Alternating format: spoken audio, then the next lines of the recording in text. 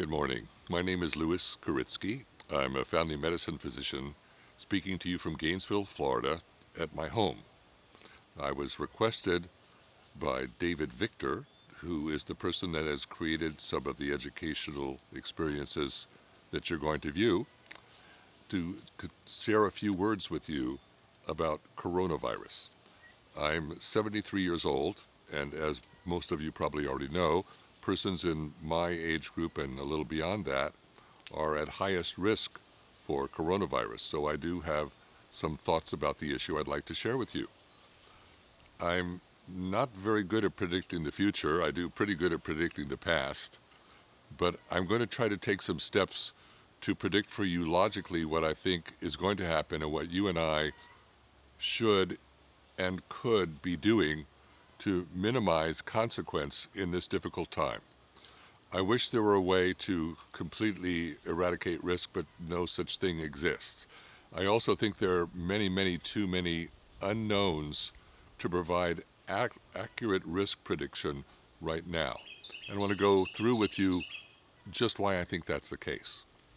First of all, the coronavirus is, as you know, a new virus in this particular flavor. It's not that we haven't had coronaviruses before, but we haven't had a coronavirus like this before.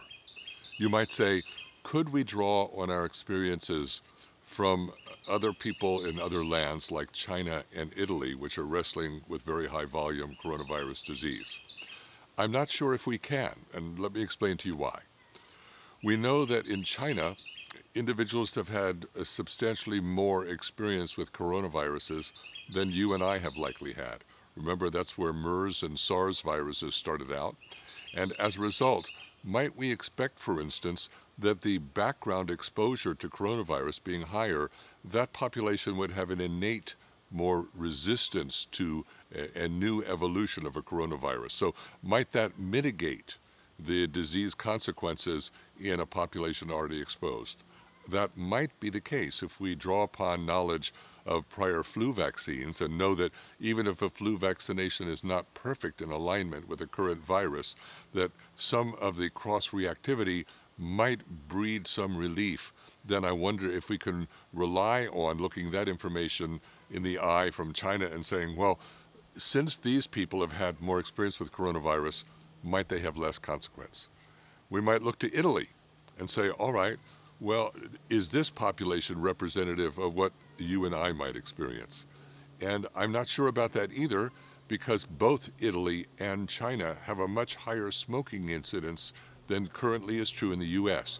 In 2019, we're told that only about 14% of adults smoke. In China, in 2018, 58% of adult males smoke. There's also different exposure to fumes and cooking fuels and things like that in China than there is in the United States. So I wish I could say, yes, we can rely upon the information we've seen from China and Italy to guide our future, but I don't think we can. So let's hope that we can get some guidance and hope that the mortality rates that we're seeing in other nations of 2 to 4% on average are something that we can look forward to instruct our patients. Now first, if I were you, and I see patients in a clinic that's a general diverse clinic on a regular basis, what would I do tomorrow to reduce my risk from coronavirus? Well, first I'll rely upon the words of Winston Churchill, who said that fear is a reaction and courage is a decision. If people are fearful and they panic, then they're more likely to do sloppy things impulsively that won't be to their advantage. And I think we should make sure that we don't fall into the category of doing sloppy or impulsive things either. The first step I would take tomorrow is, if you have the option to do this in your clinic, see if you can restructure your visits to prioritize fever and upper respiratory infection visits to the end of the day. For instance, I have suggested at our clinic that we schedule patients with URI or fever at 4 p.m. and later. Why? Well, we don't want those patients sitting in the waiting room exposing other patients. Secondarily, if we have a patient that we think is at risk of corona, and literally yesterday we did not have coronavirus testing available to us in our clinic, we had to send patients to the health department, and possibly to the local university. So, but we didn't have it in our clinic. We don't want people being exposed, and since we don't know who has coronavirus, my suggestion is that persons who could be at risk for that diagnosis be seen in one area of the clinic at the end of the day. That also enables us to only have to clean those rooms or give special cleaning procedures one time at the end of the day rather than sequentially patient after patient after patient. Also, since URI visits are going to likely be very brief, and the same way with fever, I think we can make those visits shorter towards the end of the day. As far as you and I and our protection of our patients and protection of ourselves, it certainly makes some sense to wear masks, and there is a suggestion that the N95 mask might be a superior mask for prevention of acquisition of coronavirus by clinicians. I suggest to you that you wash your hands both when you enter and when you exit the room conspicuously in front of the patient to show them if you take hand washing seriously and you're a health professional, maybe they will also take this same process very seriously. As far as gowning at this time, I don't think it makes any sense in our community in Gainesville, Florida. The prevalence of the disease is so low that we don't have, to my knowledge, a single case that has been discerned within our own clinic setting. So I don't think any extraordinary measures are necessary for that type of protection at this time. I think simple hand washing techniques should suffice. As far as recommendations to patients, my suggestion to you is, even though they're likely watching the news and they're receiving guidance from reputable sources like people at the CDC, they probably trust you more than they do some distant source. So my suggestion to you is create a fact sheet for your patients that can be updated and printed out at will, either on your website, or maybe you'll have a sheet that you will hand to your patients. So they'll say, well, what should I do with my 75-year-old mother who's living with me? Should she take any special precautions? Decide what precautions you think that she should take.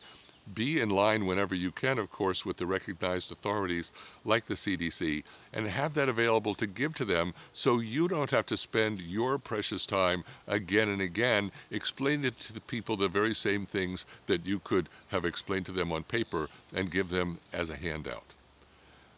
When we have coronavirus testing readily available, I think it will be valuable to do on a mass basis, because we don't yet know the transmissibility of the disease when persons are very early in the course and possibly even asymptomatic persons.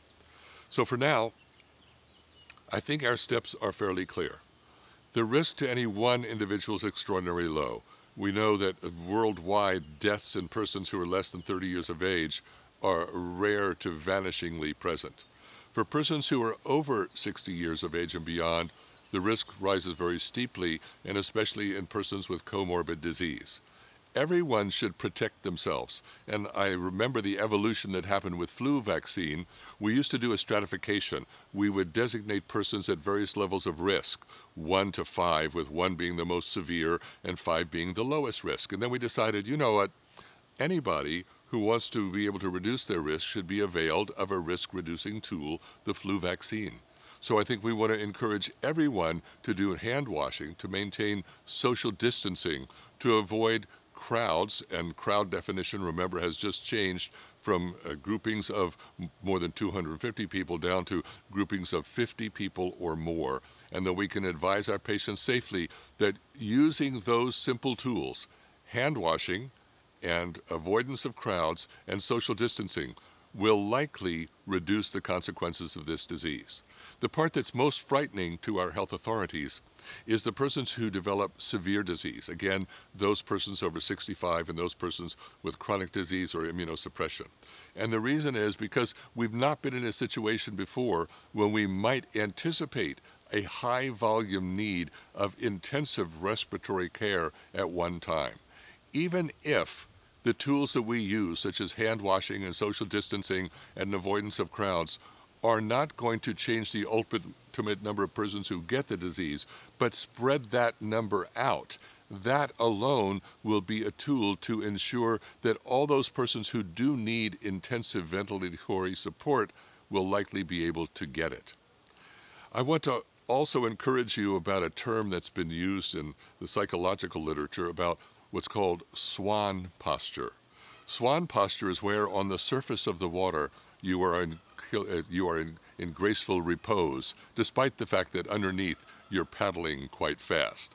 So I think if we demonstrate and echo a pathway of calm and resolve in the face of a serious challenge, our patients will likely endorse that same posture and go forth with much less anxiety than they would otherwise.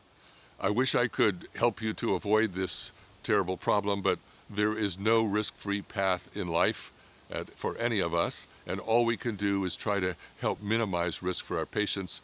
I think we should continue to observe the wise counsel of our experts in infectious disease. I do not claim to be an expert in infectious disease or disease transmission. I don't have any particular affiliations with expert groups on this topic, but was instead asked to give advice to you as I would see it simply from the perspective of a family physician and one of your colleagues.